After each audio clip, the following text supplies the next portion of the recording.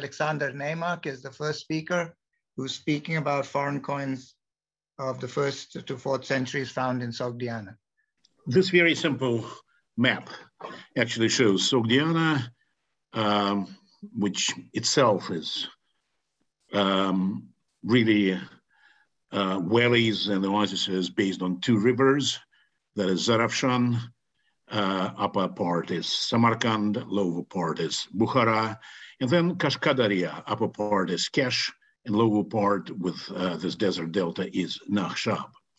And during the last maybe 20 years, it became clear that coin production of Sogdiana in the 1st century was much more diversified than we thought. And here you can see production of 9 separate mints, which were acting in Sogdiana in the 1st century Anno Domini. So Sogdiana had its own coins, its own tradition by that time, with 9 different, well, actually simultaneously 8 different principalities minting coins. Nevertheless, there were coins coming from outside. And the first, I would like to talk about 3 finds of Parthian copper. Well, they're not spectacular, nothing like we saw before. In fact, they are all rather worn and poorly produced Margiana issues. Well, this one of the 1st century BC, most likely, and 2 others are really coins of Sanabar, but these are the only 3 coins so far, 3 Parthian coins so far recorded on the territory of Sogdiana. This is kind of surprising because Parthian territories were actually lying immediately to the south of Sogdiana. Well, you had to, for example, from Bukhara, from this area, you had to go only 90 kilometers, well, 75 to 90, depending on which route you're taking, to the bank of Amudari, and then to Marhala, 2-day travel to Merv. And Merv was at least sometimes Parthian. And then, in fact, a little bit further to the east was Nisaya, and Nisaya was always Parthian. And nevertheless, Sogdiana does not have Parthian coins. In other words, this result is somewhat negative. We have a lot of Kushan coins. We have a significant number of Kushano-Sasanian coins, as we will see further. But Parthian coins, for some reason, did not come to Sogdiana.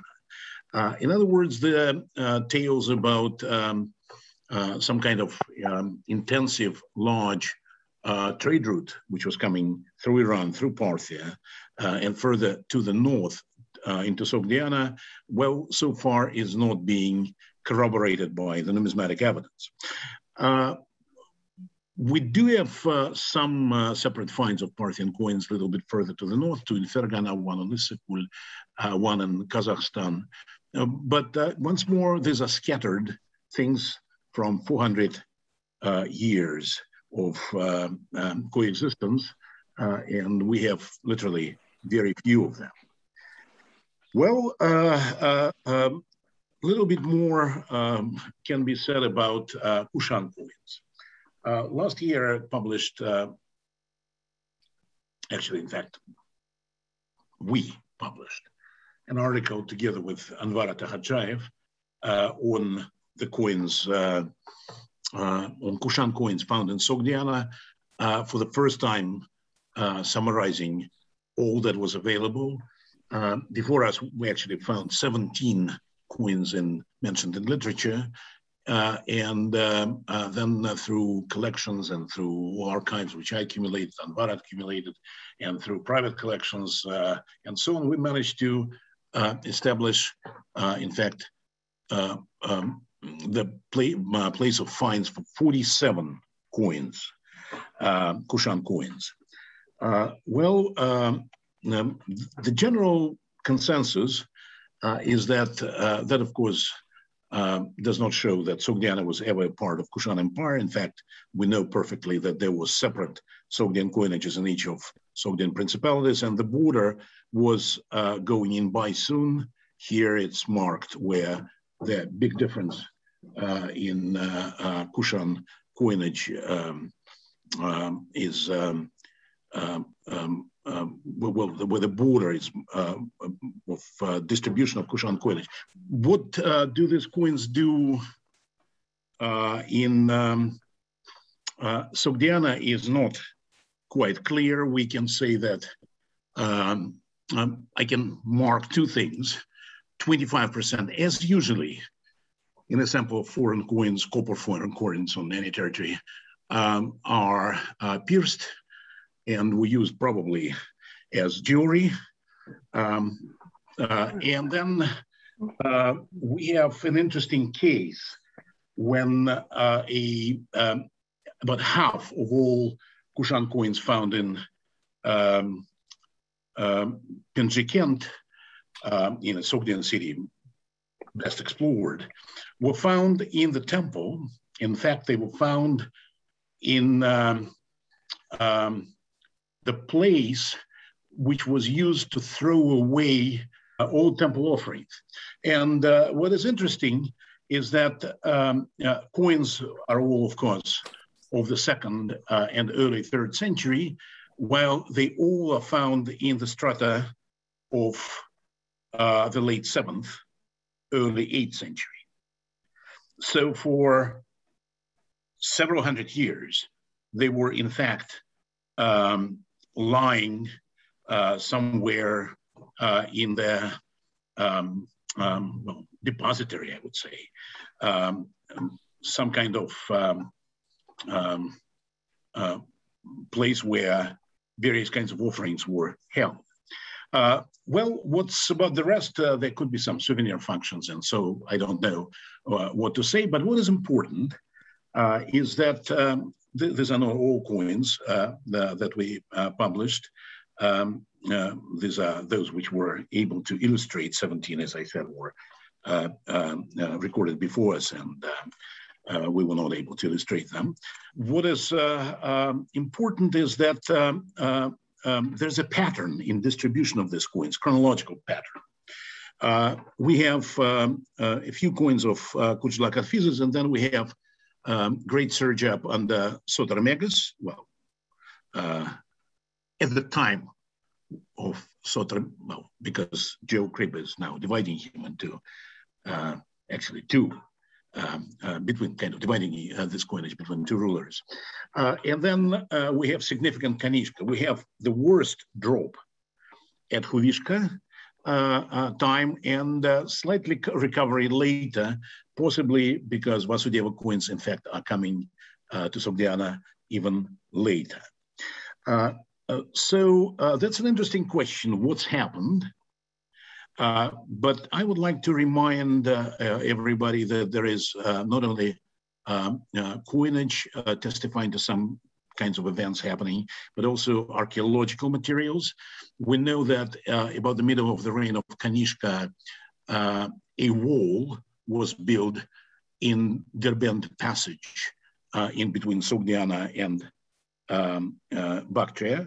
Kushans built this wall to block anything that is coming from Sogdiana.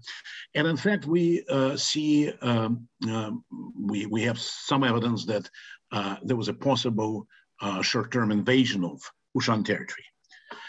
In Sogdiana, the problem was really serious. So this is the list of coins. I don't want to stop on it right now, because what's happened with Sogdian sites was much more serious than anything that happened in Bactria at the time. That is Afrasiab, the site of ancient Samarkand. It has multiple walls. So this is the first fortification system. That is the second wall. That is the third wall in front of it. And then there is external wall. So traditionally, until 1960s, scholars thought that that was a development which was linear. In other words, that was the beginning, and then it was adding an expanding territory of the city. In fact, it wasn't the case. In fact, the earliest walls turned out to be the external, huge, about 220 hectares. That's about twice the size of Paris and 2.5 times the size of Paris in the 15th century, for example. And then it contracted to just administrative unit here, and then started expanding once more. This is 4th century, this is 5th, early 6th century, and that is returning to the original contour by the 7th. So what's happened in the 2nd century Anno Domini, I'm not sure. Well, end of the 1st, 2nd century, we cannot date it so precisely, but I think that it might be connected to this interruption of flow of Kushan coins and fortification of the border by Kushans, as if Kushans were threatened by something that was happening in the north. And it's not just Samarkand. In fact, every significant Sogdian city that we know, early significant Sogdian city, has the same story. That is once more Frasiab, just to show details with these walls, which you can read really on aerophoto.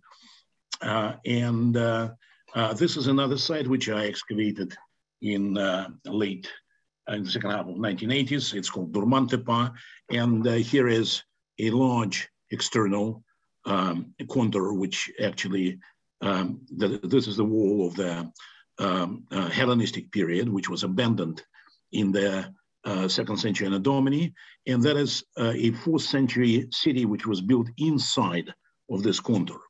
I call them palimpsest cities. That is another one explored by Pugachenko and Tertviladze that is called Kurgantepa Arlat.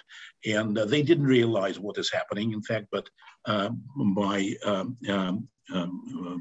working with their materials, it's absolutely clear that this wall is Hellenistic, and that is square early medieval city that is built into it in the early 5th century. So there was something that can be called Sogdian catastrophe. And coins are actually marking this, or at least I would like to think so far. That is, in fact, an attempt to show a chart of the development of Sogdian cities with ancient cities suddenly interrupted in their development. There's a really problem in the 2nd century Anno Domini. And then both these ancient cities resurrect, first as small ones and then expanding, and then new ones like this appear. That is basically all the Sogdian cities that we know territorial development. What is interesting that as soon as Kushan Empire is gone, and as soon as we see Kushano-Sasanian monetary circulation appearing in Bactria, or well, Takharistan by that time, the same thing happens in parts of Sogdiana. And this is a map of Kushano-Sasanian borders in Central Asia based on coin finds. So this is the area which is, well, that is still North Bactria. This is Baisun, the border. And out of Sogdian principalities, Bukhara has massive archaeological strata with Kushano-Sasanian, Post-Kushan, meaning imitations of Kushan coins, all types, all principal types from Huvishka to Kanishka II, and well, of course, 6 different stages of Vasudeva imitations, and some Sasanian coins, mostly of Merv mint. Some of them actually coming from further mints, but mostly of Merv mint. So, in other words, it looks like that with the great geopolitical changes of the 3rd century, part of Sogdiana became a province of Sasanian Empire? Well, I would say part of the Kushano-Sasanian realm. The number of coins found by now in Bukhara is significantly of this complex, significantly over 100, well, I would say coming close to 150 recorded ones.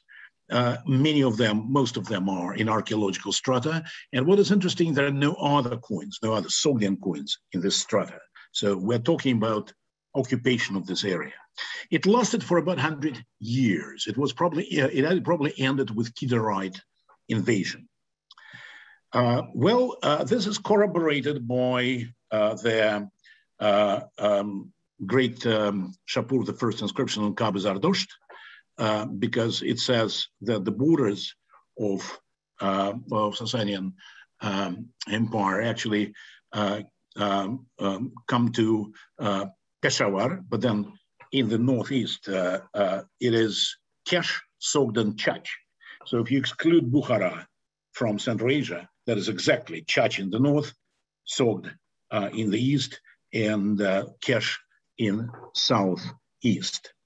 And the last, and maybe but not least, are the Roman coins. We see significant amount of Roman copper in Merv in the 3rd and 4th century, mostly 4th actually, but also some 3rd century coins. And that was, when I'm saying significant, it's hard to say what is the percentage, because full catalog of finds of Sasanian copper in Merv, and particularly Sasanian copper of the 3rd, 4th century, have not been published. There was a significant original Itake collection was published by Nikitin and Loginov. Their statistics could be done. But principally, we have at least 22 late Roman coppers in Merv, to approximately 400 of local coins covering the same period. It's a lot. 5%, given the distances, is unbelievable. But what is even more strange is what started being clear over the last years to the north of this. This is actually already not the full list of the late Roman copper found on the Great Khorasan Tract, which starts from Merv. These coins are all found to the north of Amudarya already in Sogdiana and further, and going along what is commonly called Silk Route, or which is actually a major international road through Sogd, Chach, then Talas Valley, Chu Valley, along the Issyk-Kul, and then into Turfan. Altogether, there are 15 coins found on this route. As I said, these are not all in this plate. The plate is done some time ago. These are coins, some of them I cannot illustrate at all because these are all finds. Coins are ranging from the late 3rd century. There's a surge around Tetrarchy and Licinius, and then another surge, some Constantine bronzes, and then another surge at the end of the 4th century. These are the most recent finds, which I published, which Anwar Hadjev published in a separate article.